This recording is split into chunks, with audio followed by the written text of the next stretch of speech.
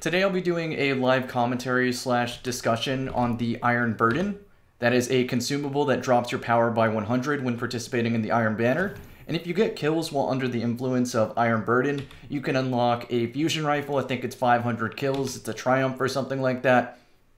But I don't really care as much about the fusion. This is just a fun little self-imposed challenge that you can do for yourself. Of course, you are, holding back your team. But when I use these Iron Burdens, I intend to actually grab a team of people who all want to be handicapped as well. So I see that as more fun when playing with the 6 stack. Otherwise, it's pretty much just a guaranteed mercy every single time with very little effort put forth. To me, that's not as fun. But you're telling me that I can go Iron Burden and then play with my friends? That does sound fun. But you have to change your approach to the game. Right now I'm about 680.5 power using my PvE setup, so that involves my PvE role Duke, my Tatara Gaze. I'll be aiming for the head. I usually aim for the body, but now I'm forced to aim for the head. I 2-tapped him, so he must be Iron Burden too. There we go. Beautiful. That ammo would have been helpful. I'm gonna have to punch somebody here. That's a last word. Let's throw this. He might try to melee me. He might try to fall. I'm ready for either. Okay, I got a mark. Disregard. And I'm still taking damage. Okay, so we got the melee through the barricade. I wasn't expecting that. Not a big deal. So I did mention it in the title. Here are some strategies you can employ to make the most of the Iron Burden. So for me, I'm using Tractor Cannon because it doesn't really care if they're high or light. It's still going to bounce them back. And there's a chance that you can just outright kill them by knocking them into a wall.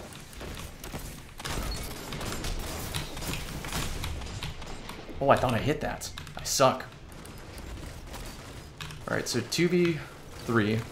It's nade out. It almost got us. You're going to have to tank a single shot while I reload. You might notice I'm also preferencing high impact weapons because I can maybe body shot with my snipe but still clean up with the headshot of my hand cannon. I am about to have a bubble so I can push. Zone B lost. He jumped. I'm running. He's gonna have to reload. He's already reloaded. I got the punch. Perfect. So what I'm going to do here is switch to feedback fence. Since people are more likely to be able to actually kill me inside of my bubble, feedback fence makes it so that I can actually win melee fights, thus proccing an overshield. If you do go into Iron Burden with a team, I highly recommend Malfeasance because it only takes 5 shots of Malfeasance to kill. Doesn't matter if you're under light, doesn't matter if they're in a super, whatever. Let's see what they got for supers. So I'm going to try my best to use the super as late as possible. You captured Zone B. You have the advantage. Press on. And here it is. 1 down. 2 down. Punch me. There we go. Feedback fence activate. Let's step out, step in. I didn't step out of the bubble for that shot. There we go. Teammates got him while he was distracted. Look at my super. I got, what, 1/8 of my super from just throwing the bubble and getting kills in it. I can still 3-tap with this hand cannon, which is awesome. I'll show you Malfeasance here in a sec after I grab some Tractor Cannon. Now I can start canceling the enemy supers as long as I live. So we should be seeing a Spectral Blades here very soon. I typically expect anybody running Spectral Blades to have the first super.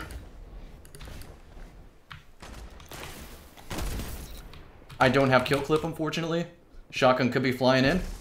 I'm going to pre-fire just based on a sound cue I heard. I could have hit it if he aggressed.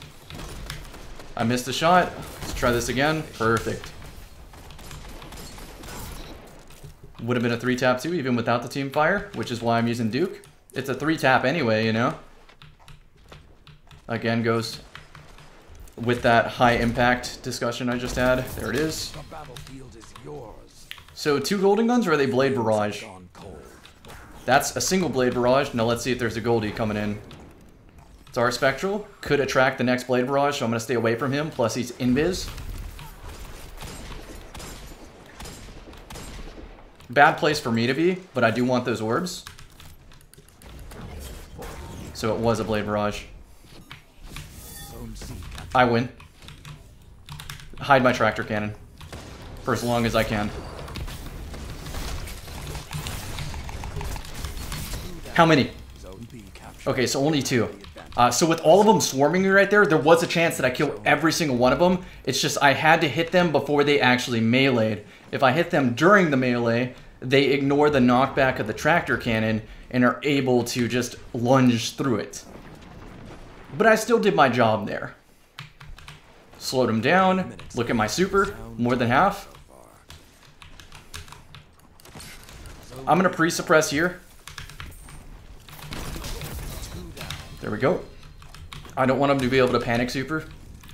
Change the tide of the match like that. Plus, I'm about to have another bubble and maybe even another Tractor Cannon. I'm actually going to switch to Malfeasance here for a sec.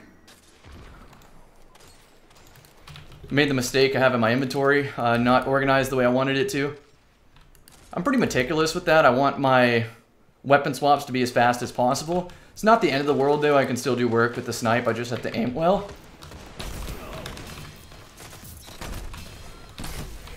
There we go.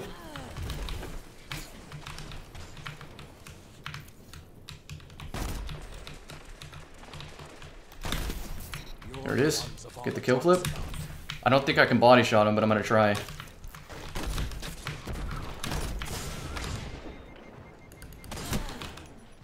I maybe should have rushed it down and threw the bubble on the flag. I do want to show you Malfeasance, though, against one super. So all it takes is 5 shots. Gonna stand on that. We don't want him to get B, so I'm going to B automatically. I know my teammates are already at my home base.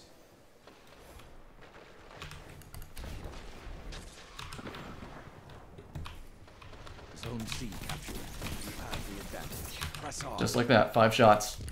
That's all it takes.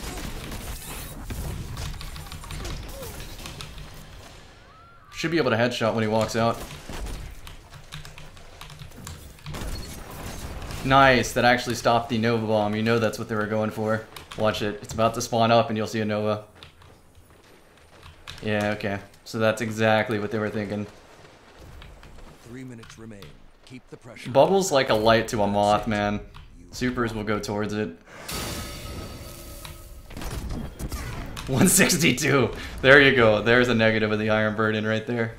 Would have been dusted if he was a normal light level.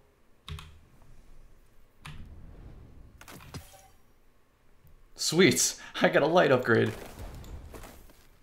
Let's see. There's actually a better gauntlet, though. Do I have the Glimmer? I do. So I'm inching towards 700. Let's see here. No, I can't really do much with those boots. How are my bounties looking? Alright, so I'm getting closer to finishing them. That's one benefit of the Iron Burden. I think this is a really good mechanic that they can build upon. Bungie, they being Bungie in this case.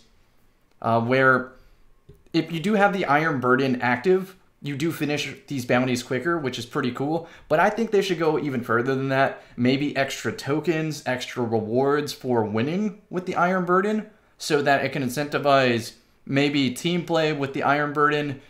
For my team, this is the first time we actually genuinely bring out Malfeasance.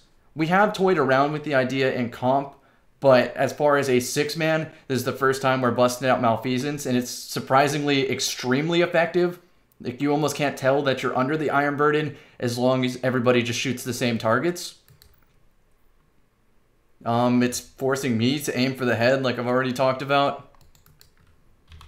I even busted out feedback vents, which you don't see, just to equalize the negative health that I have inside the bubble. Because even though I have Armor of Light active, I'm just like a normal Guardian because of the Iron Burden. I'm talking too much. You guys have already heard my thoughts.